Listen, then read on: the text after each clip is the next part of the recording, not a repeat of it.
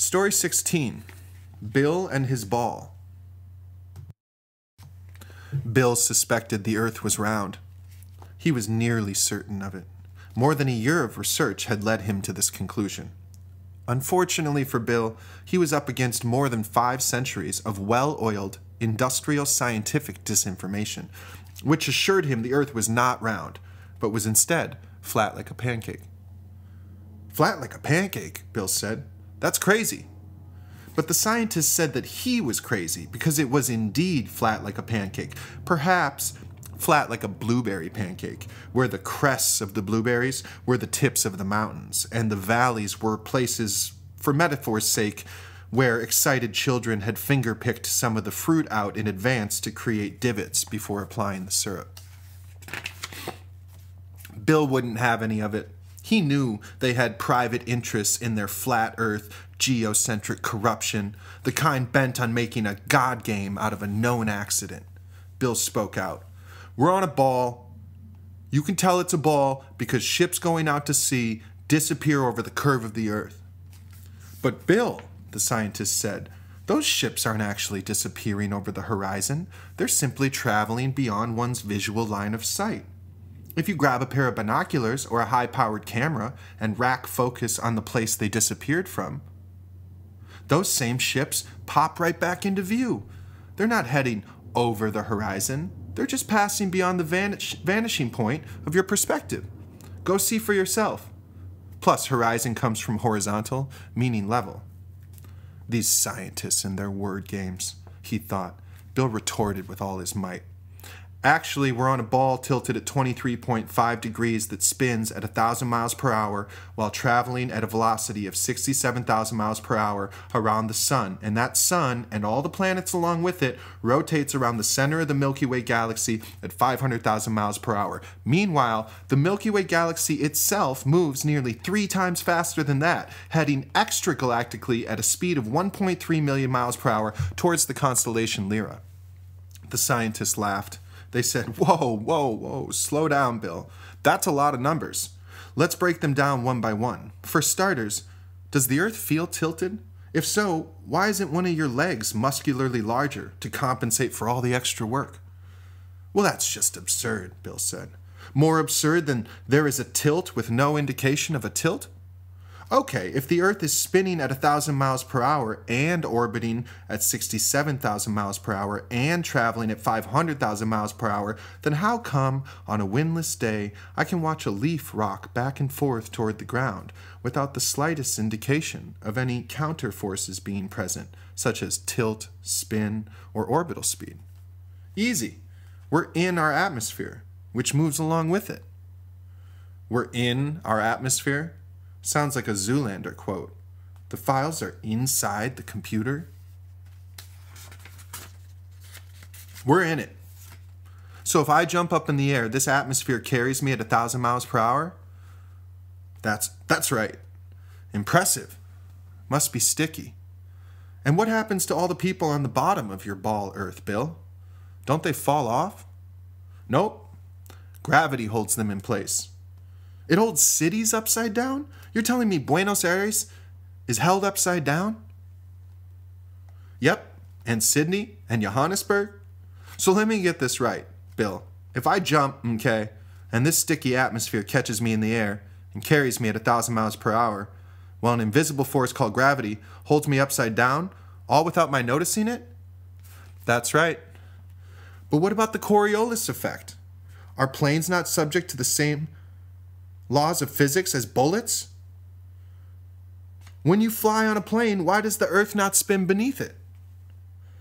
The atmosphere rotates with the Earth proportionally faster the greater the height, Bill said.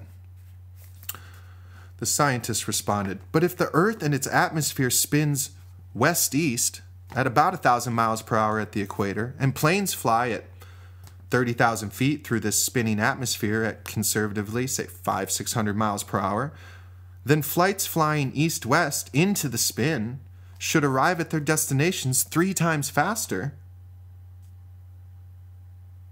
And flights flying west-east in the same direction as the spin would go backwards. It does take About an hour longer to fly from New York to San Fran than San Fran to New York, Bill said. It's the jet stream. Bill, if I'm flying to San Francisco around 500 miles per hour, and the Earth and the atmosphere is spinning towards me in the plane at over 1,000 miles per hour, that means San Francisco is approaching 2 times faster than the plane I'm in headed towards it. It's like I'm moving 1,500 miles per hour from NY to SF, but going the other way at 500 miles per hour with the Earth spinning beneath me at 1,000 miles per hour should mean the plane will be going 500 miles per hour in reverse and end up somewhere in the middle of the Pacific Ocean. It's difficult to explain, Bill said. The atmosphere moves along with the plane. You're a tough nut to crack, Bill.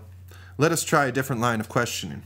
If the sun is 90 million miles away, then how come it looks like it's the exact same size as the moon, which you say is vastly closer? Oh, that's an optical effect. The moon is 400 times nearer to us than the sun, and the sun is 400 times larger than the moon. They just appear the same size. Whoa, whoa, whoa, whoa. Hold the ponies. An optical effect? You mean to tell us, Bill, and bear in mind with us here because we're the scientists who study all celestial phenomena with our big expensive telescopes and don't believe in coincidence, that you think the sun just so happens to be exactly 400 times the size of the moon, and also the moon just so happens to be exactly 400 times closer to the Earth than the sun? That's right, Bill said. Occam's razor, Bill. What's more likely? The sun and moon are the same size and actual celestial balance of day and night, just as they appear to be, or one just so happens to be 400 times farther from us, while the other just happens to be 400 times smaller, creating a cosmic coincidental fraction of perceptual equivalence?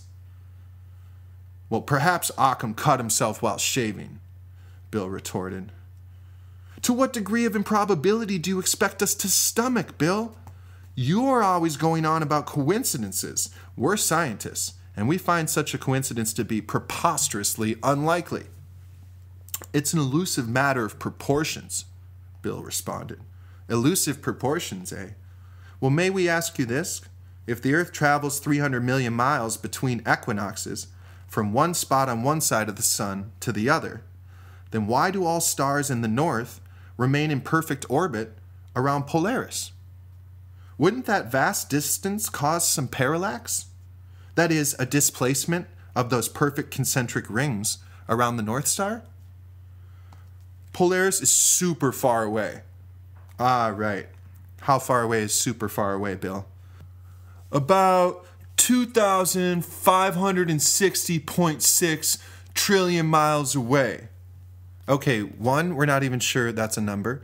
2, now you're telling us what seems to not be moving, our Earth, is in fact traveling at, 60,000 miles per hour, rip-roaring through the galaxy, covering a tremendous distance of 300 million miles in a mere 6 months, but we can't measure a shift in the stars of a single inch? Bill fidgeted in his chair and stammered ever so faintly at the onset of his next point. It's all just too far away to tell. Polaris is like over 4 quadrillion miles away. 300 million miles, it doesn't even register. Appearances can be deceiving. The sun, the moon, the stars. This just goes to show you can't trust your senses. Interesting line of reasoning, Bill. We can't trust our senses. The same senses that tell you to jump out of the way of an oncoming car, that enable a center fielder to predict the position of a baseball hit from 350 feet away while running at a full sprint, solely from hearing the sound it made as it ricocheted off the bat? We've got news for you. Our senses are pretty gosh darn accurate. Bill believed the Earth was a ball and wasn't fooled by such logical approaches. He didn't care if anyone else trusted him. It's a ball, Bill said. Bill, sadly to say, if everybody thought the Earth was a ball and that we rotated around the sun, then we wouldn't be the center of a mysterious creation in a unique realm. Instead, we'd be a speck of dust floating in a cosmic accident that blindly thrashed its way from fire to Mozart. Does that really sound like a world you want to live in? My world is no less divine for believing we live on a ball. Granted, and we hope you enjoy it, but pray it does not snatch your faith away from you. For that is a dangerously unscientific world where Tesla, Goethe, Tycho Brahe, and Rudolf Steiner were all wrong. It's a ball, Bill stated, and no amount of scientific evidence could persuade him otherwise. End of story 16.